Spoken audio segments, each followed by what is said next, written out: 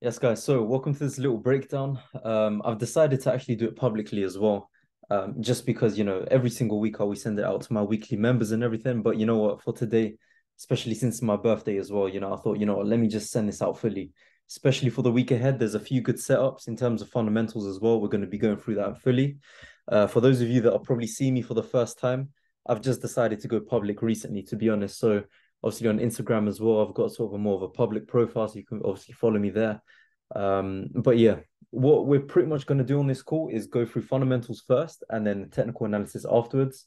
I've pretty much got a watch list every single week of what pairs we're going to look for.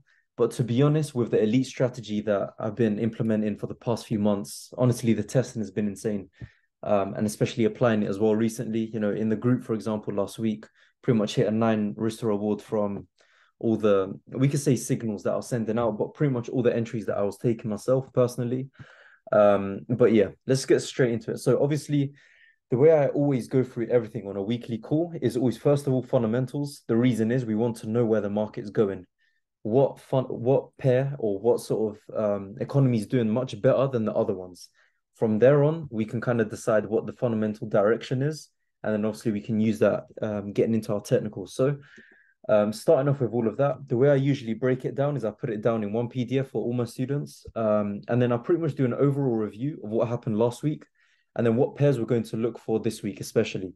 So, for example, for this week, the main four pairs that are going to be coming up in terms of news and events is going to be New Zealand dollar and Canadian dollar. There's both an interest rate decision coming up. So that's going to be quite important. And then, of course, for the US dollar, we've got CPI data. For the pound, we've got GDP data and I believe employment data as well. So that's going to be quite important in terms of, the week ahead. In terms of what we had last week, JPY pretty much outperformed everything. Main reason was because, there was a bit of good news. The wage growth, I believe it was. And yeah, in a way, we're kind of, we're going to talk about JPY a bit more, just a bit more detail. But yeah, that's pretty much all of what happened last week. So yeah, let's get straight into it. So the way I usually do it, pretty much it's always going to be for each currency, positives, negatives, and then you pretty much got the mixed or the inconclusive. That's pretty much what we're waiting on. So obviously from that you can't decide exactly, but the main thing that I like to break it down is with the conclusion. So for example, with this one, the FOMC last week, and obviously Chairman Powell, he pretty much insisted on more rate hikes going forward. But then again, the market was still unconvinced, hence why the drop from the NFP report actually happened. On face value, the NFP report did a lot better. But it seemed like the market actually focused on the negative numbers more than the positives. Again, in terms of what we're expecting going forwards, we've got both positives and negatives at the moment, especially with the US dollar. The main thing that we need to look for is pretty much having a certain direction. Now, obviously, until it happens, we won't know for sure. But the CPI report is going to produce either higher than expected results or lower than expected. Now, what does that mean? For the US dollar, I'm going to go into in a bit more detail, but with the higher than expected CPI report, that would obviously push up the odds for a 25 basis point rate hike, in July.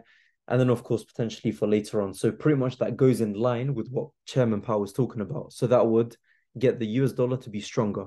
However, if the opposite is also true, the CPI comes out lower than expected, we can start to look at things like, money flows into euro, for example, or the pound or whatever, they start to rise, stuff like that. So this is the way you start to think about fundamentals and how to actually apply it. So yeah, pretty much it's going to be waiting on CPI report, and then these are pretty much the two outcomes that we're going to be seeing. Again, JPY sort of news might be quite important coming out as well. With the euro, obviously, I'm going to zoom in so you guys can actually see and read everything that I've written. I'm pretty much taken from my news reports. Obviously, guys, I'm not writing this out word for word. I'm taking it from the news reports and all my resources that I take from banks and stuff. And then the conclusions obviously written by myself. But yeah, with the euro, there's not too much at the moment. So the movement will mainly be based off reactions on risk flows and also based on the US data that's coming out for the week ahead. But just in general, a quick note, the euro has been doing a lot better than most other currencies at the moment. So hopefully we can see this continue. But yeah, now moving on to the pound. Again, recently we've been seeing more positive data coming out for the pound. We've got some notable data points that's coming out this week. So we've got labor market data coming on Tuesday, so that's tomorrow. And then we've also got stuff coming on Thursday as well. So that's the monthly GDP data. I would generally say after sort of inflation data, these are pretty much the most important piece of data. So the pound expects some sort of movements from there.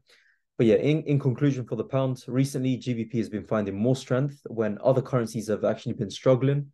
So yeah, in a way, I've kind of got this bias where hopefully if things are in line with the data and everything, the pound should continue to get stronger, especially compared to the US dollar if we are going to expect, for example, a weaker dollar as well. So GBP USD, obviously that will go up, just depending on if we get the right data in line. Again, guys, with fundamentals, you have to understand what's going on at the moment, what's potentially going to happen, and then how we can use that to sort of implement our data. So I hope that really helps with that one. With New Zealand dollar, this one again, lots of news pretty much coming out with this one, but the main thing, again, the RBNZ, the Royal Bank of New Zealand, they're going to be meeting next week, so pretty much this week now. Again, with some of the data that's been coming out recently, a slightly negative bias towards it personally, with the poor data as well as weaker Chinese data as well. So again, the possibility of both directions, it could be just dependent on what decision has actually been made. So whether it's going to be a pause or a small rate hike, that's obviously to be seen. But yeah, the ideas of where we can expect. So confirmation of pause on Wednesday could cause small disappointment, and then therefore, for example, New Zealand dollar, that can kind of sell off to these kind of areas. Again, if we do get the opposite as well, we can expect a move to these kind of areas. That's the thing, guys. When it comes to fundamentals, always be prepared for both directions. If we get the news that we want to see, that's obviously what's going to happen. So yeah, that's going to be it for this one right here. And okay, cool. With Australian dollar, in all honesty, not too much is going on fundamentally right now. So obviously with that, I'm not going to push for a particular bias in the market. That's definitely one tip that I always give out to many of my students as well. Don't push out any bias when there actually is none at the moment. That's one thing that will definitely save you more than anything else, really.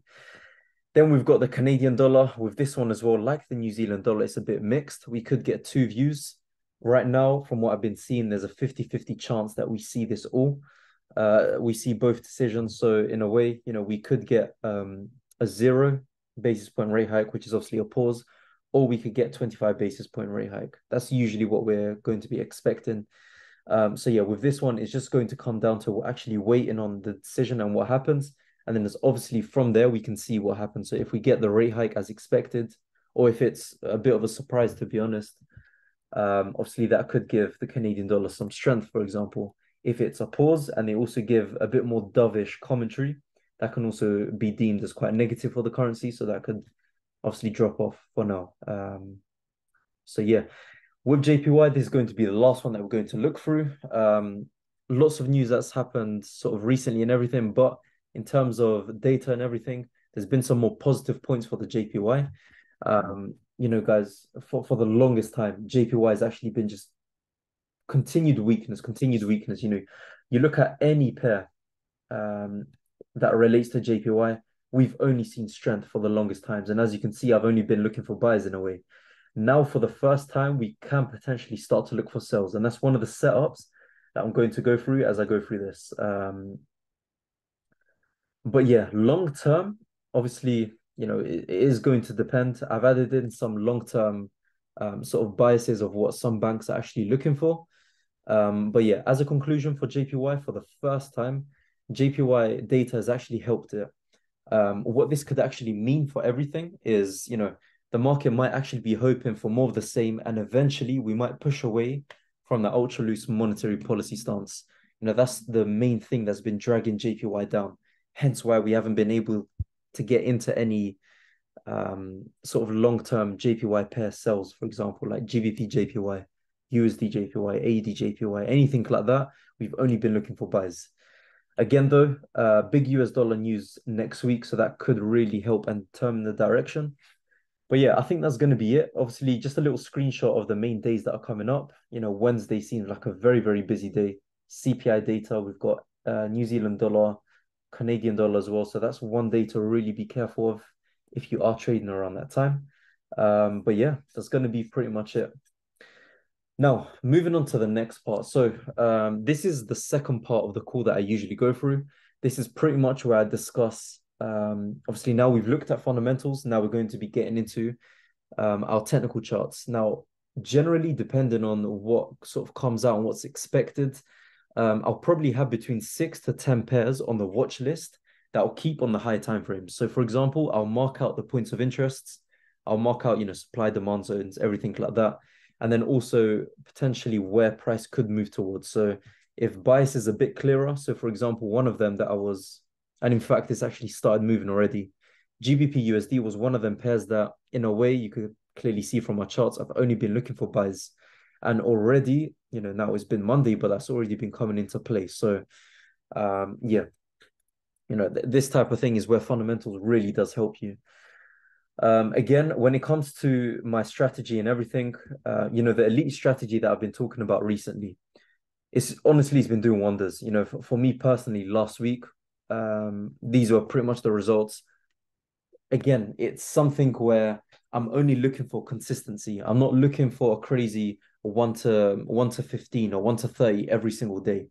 Honestly, when I speak for myself here, but when I'm dealing with bigger accounts, for example, it's not something where I want to go for crazy returns, but I want to take it, a bit smoother, but again, less risk in a way. And obviously you can see from my results, 4 wins throughout last week. And then again, one of them I think went to actually break even. Obviously took some profits, throughout all of it, but pretty much 4 wins and 1 break even, I believe it was. So, you can kind of see all the trades that I'm getting into. Again, I'm always sending these out in the Discord whenever I do enter in the personal analysis section. Anytime I am entering over here, this is the type of thing that I'm looking for. I want to get myself in. I want to get the team in as well. And again, with that note as well, I just want to give a little reminder that today, obviously, I have got the biggest discount on that I've ever really had. If you are lucky enough to watch this video soon enough, you would see that the discount is still on. To be honest, I'm only ever going to keep this on around my birthday. So next July is probably the next time I'm going to be doing this, 30% off. So if you want to get involved and obviously get into the discount, you guys have seen with the elite strategy, I've only been talking about it recently, but a simple 5-step guide. We use this thing called the golden confirmation that not many smart money concept traders actually use. Again, there's only 3 entry models that I do teach. Very, very simple. Already the students have been applying it up until now. I've been seeing crazy returns on them. Every single day, students been getting in. Honestly, so many testimonials. Like I can literally just scrolling through. I can already, there's no point of me going through every single one. But again, the impact that it's leaving, just recently already, so many students getting in. Even today, for example, let's see if, already people starting to get in. Again, over here as well, very, very simple of how we do get in. So if you guys are interested in that, obviously it does come with with a full strategy and everything like that. Again, a consistent approach from all the back tests and everything we were doing. And obviously these are live back tests as well. 106% gain in just 6 months from Euro USD. And, these types of results are stuff we've seen already. 9 risk to reward last week. So if you want to get involved, 30% off just for now. Obviously, I'm going to leave the dates and all the coupon codes and everything down below. But yeah, take advantage of it whilst it's here. Otherwise, it's going to completely go towards the end. And again, if you want to reach out for crypto payments, just look at my Instagram. It's only Diamant Capital, nothing else on there. So let's get into the rest of the charts for this week, and let's see what points of interest particularly interest me. So at the moment, AUD USD is kind of in this mid-range. When you're looking at your charts, if you're in between this mid-range of 50% or so, you don't want to be aggressive and take any trades in between there. You want to wait for price to break out of this significant structure. So anywhere above here, anywhere below here, for example, and we have a decisive break. As soon as we have that break above, that's when we can certainly start to look for trades in a certain direction. So if we break above here, I'm going to be looking for this imbalance to get filled. Let me just zoom in, this imbalance to get filled. If it's the other direction, we've got this imbalance over here as well. Then price is going to slow down at this point of interest here. or potentially here as well. So that's one thing for later on. Obviously, this is going to depend on CPI data and everything like that I've talked about. But yeah, that's pretty much it for ADUSD. Obviously, I could go through my full watch list, but I just want to go through the main ones for now. This one's actually been moving straight through. So with EuroCAD, I've mainly just been looking for buys, to be honest. So this kind of buy zone is what I was mainly looking for. As we can see, this has just been broken through. So obviously, we're not going to be monitoring that anymore. For me personally, still, I'd love to be able to get into some buys from this kind of area, potentially even down here. But yeah, that's going to be it for this pair. Obviously, you can kind of see up until here, mainly going to be looking for buys. Euro GBP with this one, obviously, you know, Euro GBP, to be honest, is one of them pairs where it works the best with the elite strategy. You know, with this one, we're only focused on charts a few hours of the day. We're only going to be looking at a few pairs, and obviously our confirmations are very tight.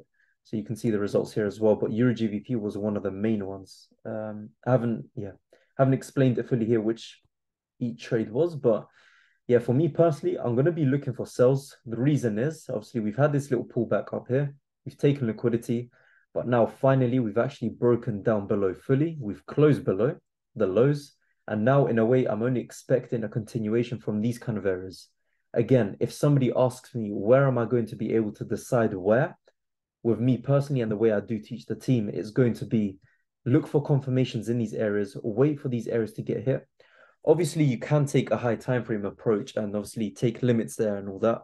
But obviously, with the strategy involved and everything, the elite strategy, confirmations is the way to go with this. And hence why we take minimal losses with something, like I've said, with an average of a 60% win rate, again, up to 80% in some of the tests. And this has been consistent tests as well. You can kind of see how, you know, how clear our confirmations are with these. So yeah, some kind of sells from these kind of areas. With Euro USD, for me personally, I would love to get into these buys right here. As you can see, some push up from this kind of area, and then obviously up above right there. So hopefully this one does make sense in terms of why I'm looking for that. For the longest time, we've been looking for buys. We've had the pullback. Liquidity has been taken down here. We respected the demand zone. So a lot of words I'm talking about here, but if you are into smart money concepts, hopefully you will understand this. And now price has just been pushing upwards. Again, what is going to depend on fundamentally? Let's get back into the bias. All going to depend on the CPI report and what's going to happen. So hopefully we can start, this kind of can fall in line with our technical analysis as well. Expect a little reaction over here, but mainly going to be looking for buys from this kind of area. Next few pairs, obviously, I'm going to be looking at two more for you guys. GBP USD, the move has already happened, to be honest. So for me personally, I'm going to be waiting for the elite strategy times tomorrow. Hopefully, we can get in with the rest of our team. Obviously, with the elite strategy, in terms of hit rate, you know, how many trades we can actually get into is something where we can get into it daily. You know, just proving the results as well. You can kind of see that. In terms of what I'd look for personally, if, for example, we do get a break above here, this area now becomes valid for me. So this area would be the area that I'd be considering if we get a break above. If we don't, it could be this one or potentially this one still over here that's kind of been untouched in a way. So I'm going to leave this here for now. But yeah, that's going to be it for that one. In terms of USD JPY, for the first time, as I've said, we're actually starting to sell off. Hopefully, we can see at least a push into this kind of area down here. When we start to get there, obviously, that's a bit of a, you know, a full retracement. So we can expect a little reaction over there. So obviously, I've left my alerts there just to remind me of what to get into. But yeah, some kind of sells from this kind of area to push it up until here at least. Obviously, as we get into the week later on, obviously on Wednesday, we do have CPI data. So yeah, that's going to be it from me, guys. This is as simple as I keep it. In terms of my weekly breakdowns for all the students, you know, now I believe we've got over 1,500 students or so. Obviously, the community has just grown, and in a way, you know, just looking at some of the results already from everything, simple from the elite strategy, just 1 to 5 trades every single time. Again, like I've mentioned, all we aim for in all of this is simply 1 to 3s, 1 to 5s, 1 to 6s, something like that. It's something as simple as that. So please, guys, if you do want to get involved, the 30% off is just available for now. I'm going to leave all the dates of when it does expire soon. But yeah, please use the code birthday30. If you do miss this, and obviously you're watching this at a later date, obviously that's unfortunate. But from time to time, when there are sort of stages of growth in terms of when I hit certain milestones, I might do little discounts here and there, but nothing as big as this. Probably won't see this for another year or so. So guys, please, I do hope all of this was helpful. I'm going to be sending this out to the Telegram as well. Obviously, that's going to be for free. It's the public Telegram, really. And then obviously, in terms of my charts, I'll be sending that through there as well. But hopefully you can kind of see the thoughts behind my analysis, how I start from the weekly time frame, from the 4-hour time frame, the 1 hour time frame, fundamental bias in line as well. And then obviously we can get into our entries later on once we reach these kind of areas. So guys, that's going to be it. Take care, and I'll see you all in the next one.